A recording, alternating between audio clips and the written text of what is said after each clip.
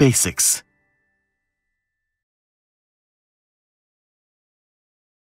The greatest aspect of the CT-X5000's appeal is its sound quality.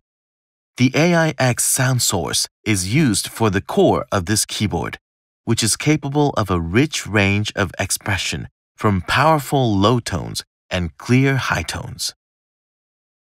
And the keyboard offers a multitude of options with its 800 preset tones, which span everything from standard tones to synthesized sounds.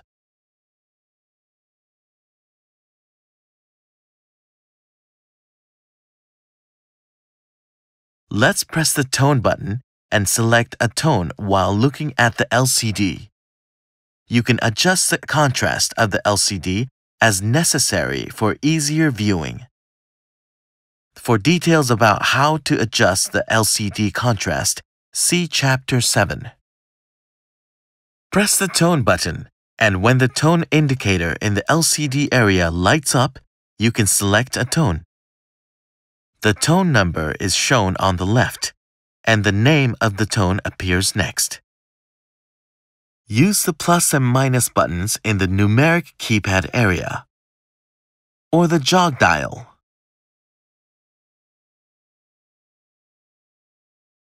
To select the number of tone that you want to perform on the keyboard. If the number indicator is lit up, you can also enter the number of the tone.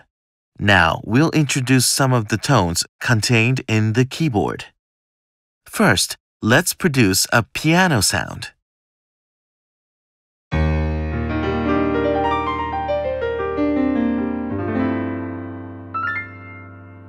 You can perceive a pleasant change in the characteristics of the tone depending on the strength with which you strike a key from weak to strong. Next, we'll hear an electric piano sound.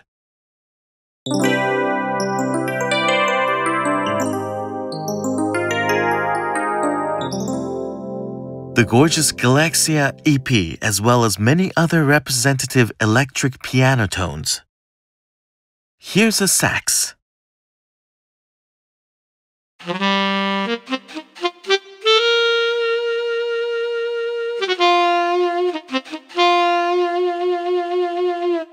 The keyboard includes the waveforms for reproducing a natural vibrato, giving players the ability to create natural performances by using any part of the keyboard. The acoustic guitar sounds.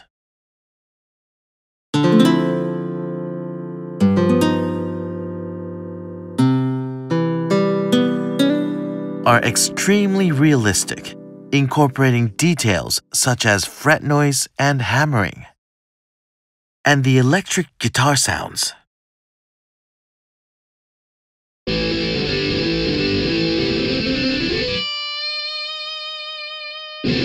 Feature a number of powerful effects that go well with pitch bending playing.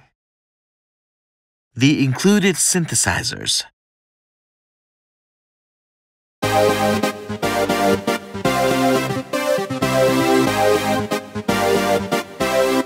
are composed of various sounds processed from the waveforms contained in memory. Lastly, the strings.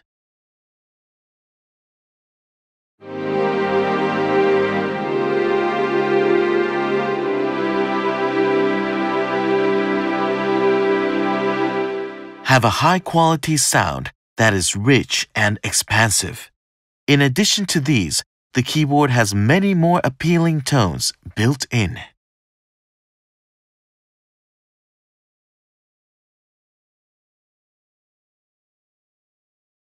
Next, we will introduce the transpose function.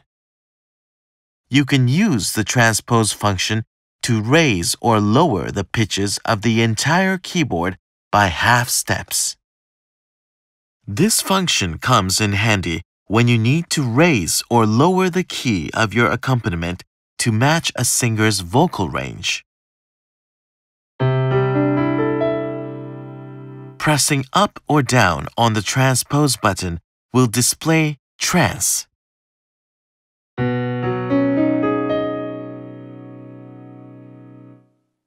When your changes have been applied, the transpose indicator in the LCD area will light up. Pressing the function button or not performing any operations for some time will automatically remove the effect of the transpose function.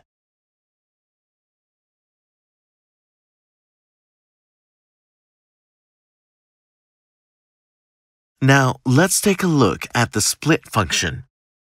The split function is used to divide the left and right sides of the keyboard into two different tones during performance. To split the left and right into two tones, verify that the display of the keyboard part indicator in the upper left part of the LCD area looks like this, and then select a tone for the upper one part. Next, press the split button. The L1 indicator lights up, and at the same time, this arrow moves to the right of L1. Now select the tone to assign to the lower one part.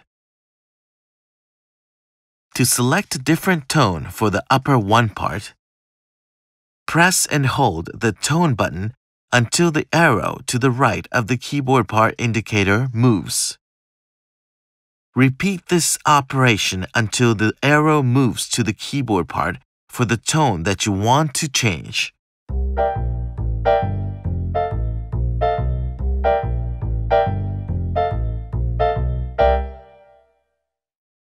To cancel the split function, press the split button again. The function is cancelled when the L1 indicator turns off. To change the point at which the tones are split, press and hold the split button until split point appears. While holding the split button down, press a key on the keyboard to specify that key as the split point.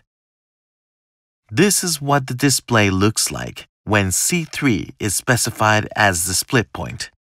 The note numbers for the split point are shown on the left side of the LCD. B2 and C3 are the names of the notes marking the split point. Press and hold the exit button to and set up.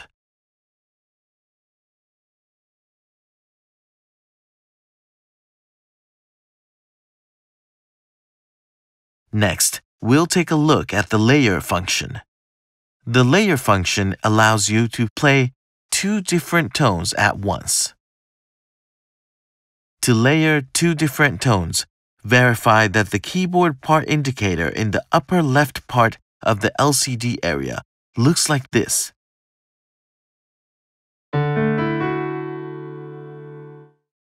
This display with the arrow on U1 indicates the tone of the upper one part. Now, press upper layer. The U2 indicator lights up, and at the same time, the arrow moves to the right of U2. You can now select the tone to assign to the upper two part.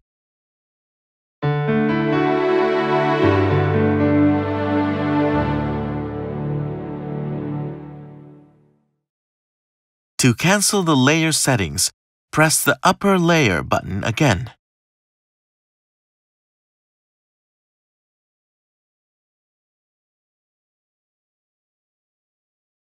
By combining the split and layer functions, the keyboard is capable of producing performances that use up to 4 tones at the same time, with different tones assigned to each of the keyboard parts: upper 1, lower 1, upper 2, and lower 2. The status of the split and layer functions is shown by the keyboard part indicators in the upper left part of the LCD area. The keyboard parts that are lit up will produce sound.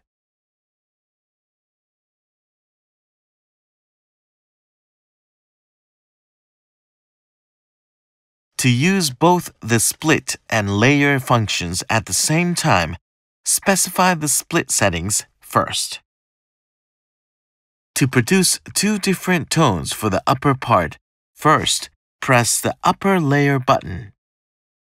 To light up the U2 indicator, Select the tone to assign to the upper 2 part. Next, to produce 2 different tones for the lower part, press and hold upper layer until the L2 indicator lights up. At this time, the lower layer indicator on the left side of the LCD area lights up. Select the tone to assign to the lower 2 part.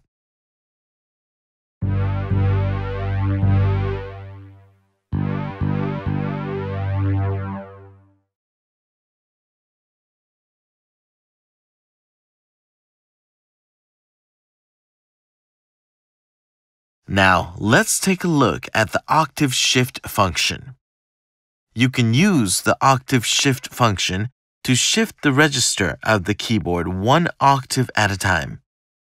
You can specify settings separately for each of the keyboard parts: upper 1, lower 1, upper 2, and lower 2. You can also specify which octave to shift for each of the different parts. To set the octave for each part, press the octave button. The shift amount is expressed by a number from the left, with 0 indicating no change, 1 meaning 1 octave up, and -1 meaning 1 octave down. The rightmost part indicates the keyboard part and the fact that octave shift settings are in progress. Use the plus and minus buttons in the numeric keypad area to specify the shift amount for the specified part. Repeat this procedure to specify the shift amount for each part. To end the operation, press Exit in the numeric keypad area.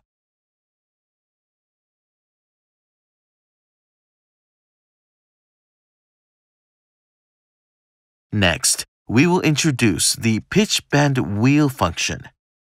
You can use the pitch bend wheel function to smoothly bend the pitch up or down for the notes that are being produced by the keys currently being held down.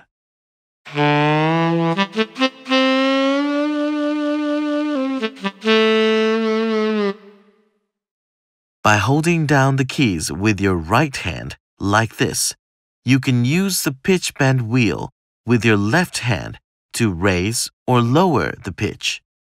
The notes change to a greater degree depending on how much you move the wheel. For details about the pitch bending range, see Chapter 7.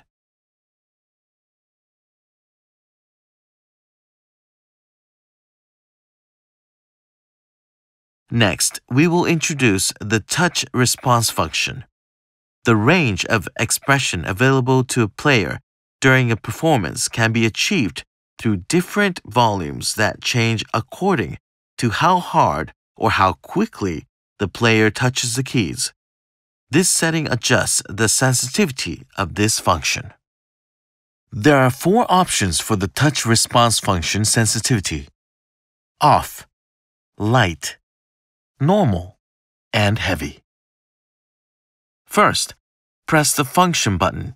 Use the left arrow or right arrow in the numeric keypad area to display touch, and then change the set value. 01 means that the sensitivity is set to off. With this setting, the volume is fixed regardless of how hard the player strikes the key. 02 means that the sensitivity is set to light.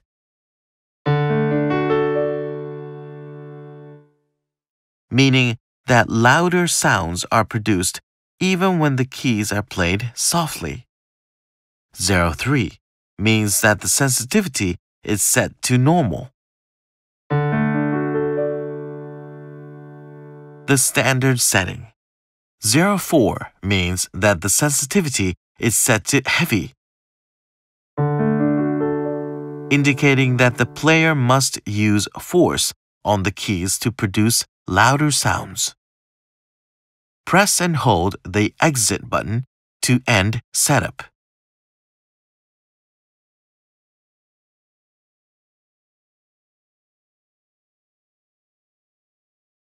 Next, we'll take a look at the Sustain function. To enable this function, press the Sustain button. The Sustain indicator lights up. To cancel this function, press the Sustain button again. The indicator turns off. Now let's take a look at the Portamento function.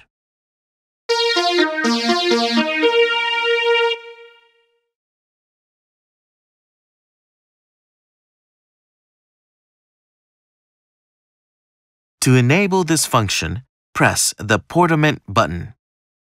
The Portament indicator lights up.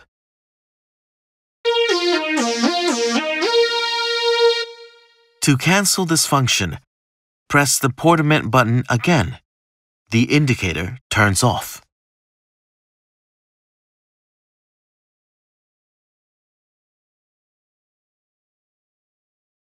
Next, we'll take a look at the metronome function.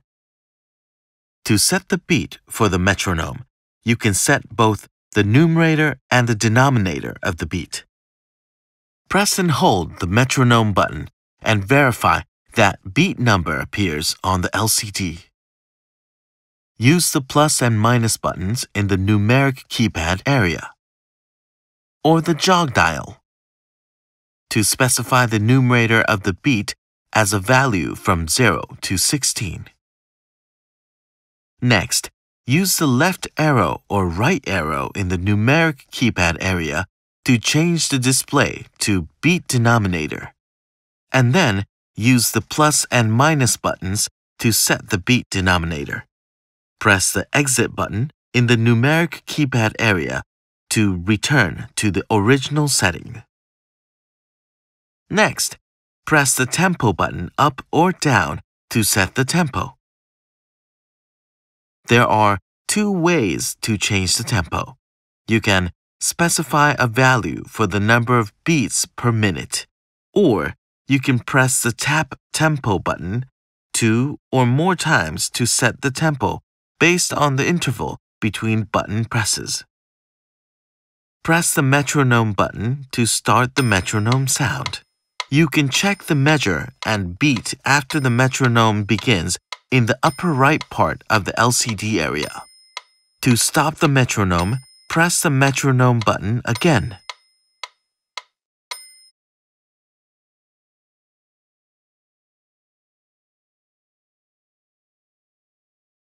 Next, we'll take a look at the registration function.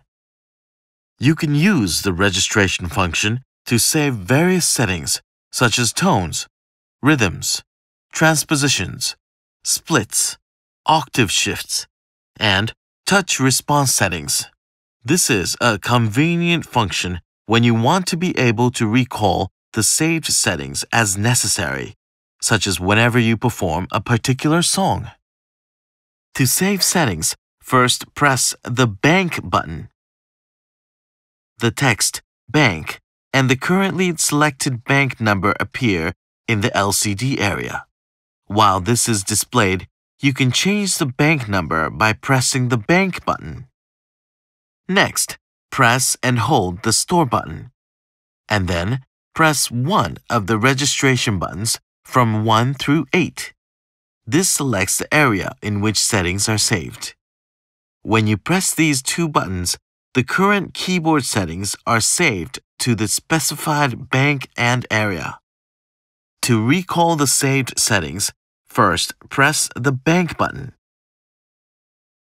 and then select the bank containing the settings that you want to recall. Next, press the Registration button for the saved settings, and then select the area containing the settings that you want to recall.